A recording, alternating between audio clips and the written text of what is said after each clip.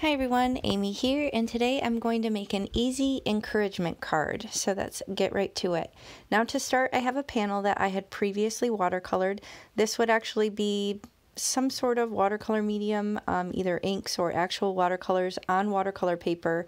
And I have this gorgeous Unity Collection stamp from Hero Arts and these dies from LDRS Creative. Now here are a couple photos of the finished card to show you the direction that we're headed, but really it's just going to be some, stamping and die cutting and embossing and things like that, since I already have the panel ready to go. Now if you're familiar or if you've watched any of my other videos, you know I'm a bit of a batching Betty. Now, what that means in my world is just having a lot of the components ready to go. So I have a whole box of panels that this actually came from that are just various different techniques that I've tried, or extra panels that I didn't turn into a card on the spot. And they all kind of go in this box, and it affords me the ability to kind of start on a design with a huge part of it ready to go. So like I said, this was watercolored either with some sort of re-inker or watercolor done directly on a watercolor paper. And I'm doing this in the Misty obviously because there's a lot of stamping, but also because whenever you're doing something on watercolor paper, you want to be able to stamp it more than once, because that texture and the tooth on the watercolor paper is going to make it not likely to give you a good even impression right on the first stamp. So if you're stamping on watercolor paper and you have a stamp positioner, I definitely recommend using it versus like a stamp block where you only get one shot. So I'm actually going to test this layout on a piece of plastic because I'm not entirely sure it's going to look quite right, and I don't want to risk ruining this pretty watercolor panel that I have. So I like the way that it looks. I'm just going to take that piece of plastic out and wipe it off with my stamp chamois and set that aside, and then I will go ahead with the stamping.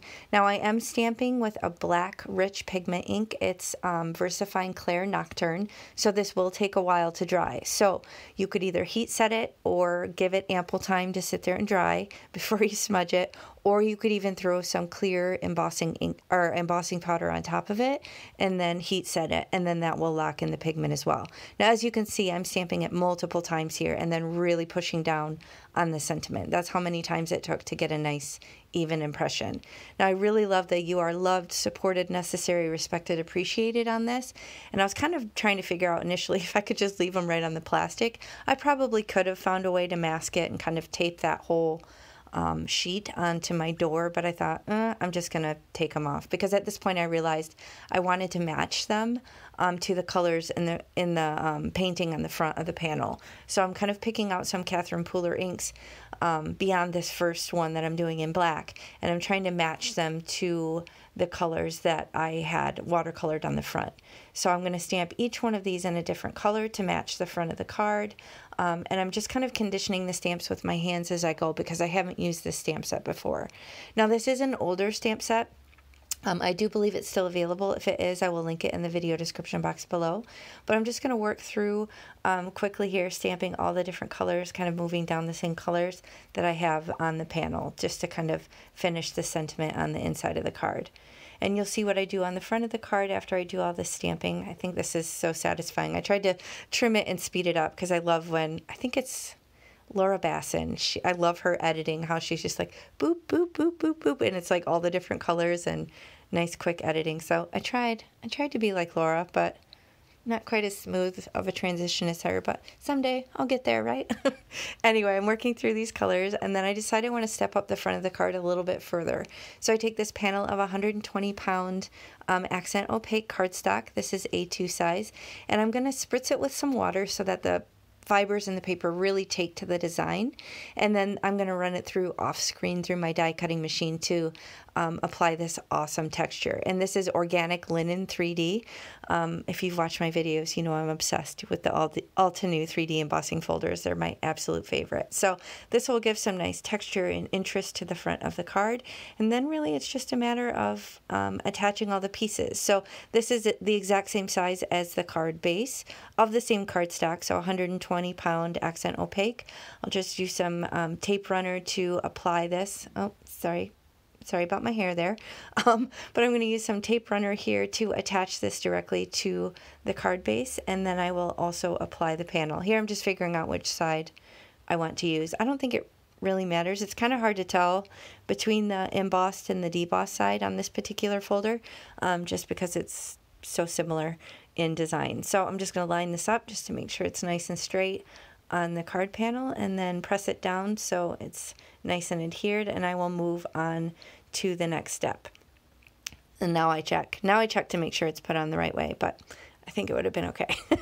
Anyway, so now I'm going to put some foam tape here. I have the last bit remaining pretty much of my Big Mama foam tape. I actually kind of stopped using this 3M kind. I think I got some sort of knockoff. I don't think it was actually Scotch brand. It just wasn't the same as other rolls I'd had in the past.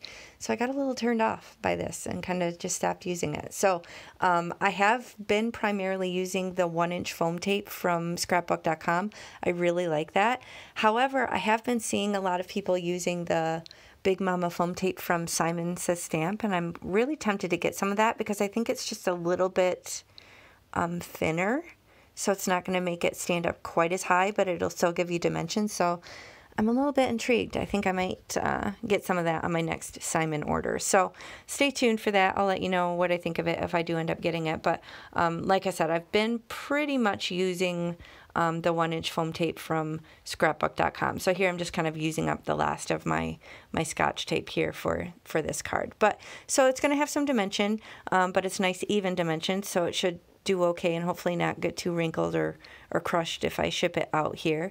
But I'm just going to lay that straight down on this panel, and then there's that nice embossed white border, and I'm just going to add a little bit of blingage. These are iridescent white sequins. Just going to put those in odd numbers all over the composition, some on the colored panel and some on the outside. Oh, I decided to do 3 and 3. So still odd numbers, but you know, even numbers overall.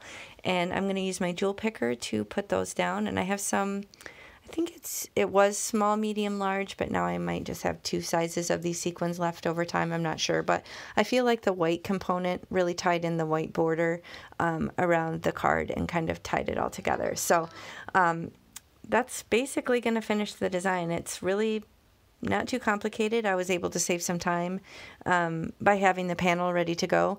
But that's also something fun you can do. You could just batch up a bunch of these watercolor panels and just kind of have them on hand, or use them to batch a bunch of cards. But I'm really happy with how this turned out. I love the color. I love the sentiment. And yeah. So thank you so much for spending time with me today. I'll link everything in the video description box below, and I'll catch you next time. Bye.